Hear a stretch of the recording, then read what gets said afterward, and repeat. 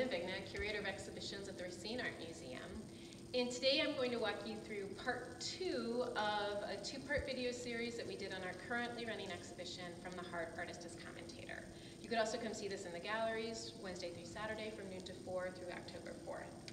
So From the Heart emphasizes artists who are responding to the world around them through social and cultural issues that they feel really sincerely like they need to make a comment on or statement on. First artist that we have is Rosita Johansson. Johansson was looking at the war in the Middle East in the 90s, and while she's using a fiber technique, which seems really soft and gentle and sweet, she's still addressing a really sort of harsh and horrible subject.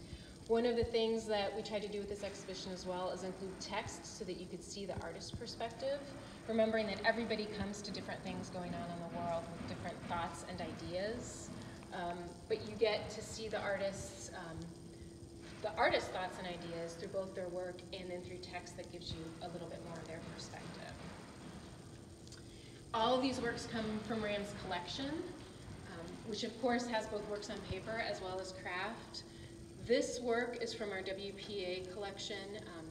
This particular artist, Elizabeth Olds, was really interested in showing stratas of society in the 1930s and 40s.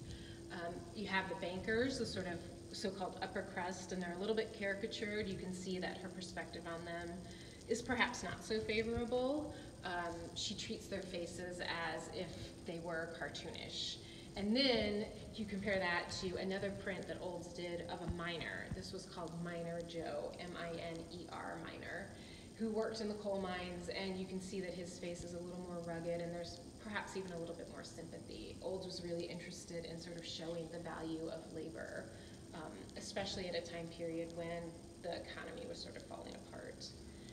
Similarly, Santos Zengale worked during the same time period with a very different subject matter. This is called Lynch Law.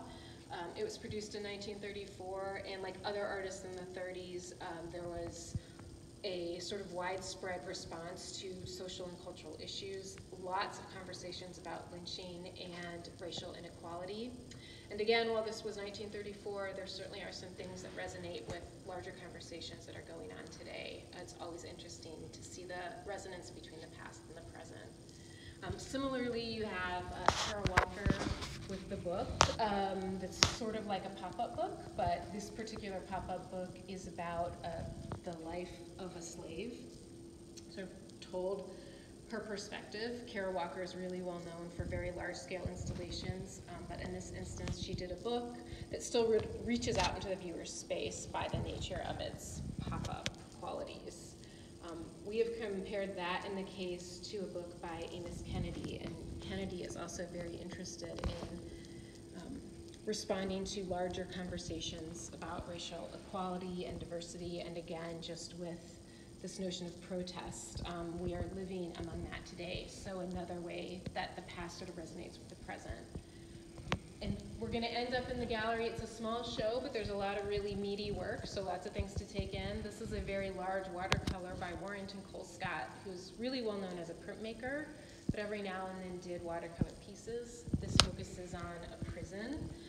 This he calls McCaffreyville, which seems to be a fictitious prison.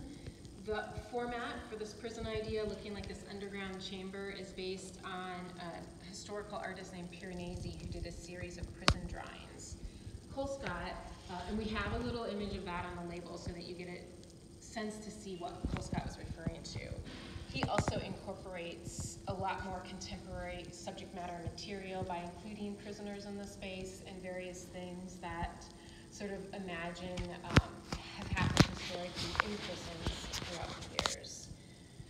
We also have in the galleries available to you an iPad, so you could look at Ram's first virtual community art exhibition. You can also see that on the website, www.ramart.org, and that's where contemporary artists are responding to some of the things that these artists were responding to historically.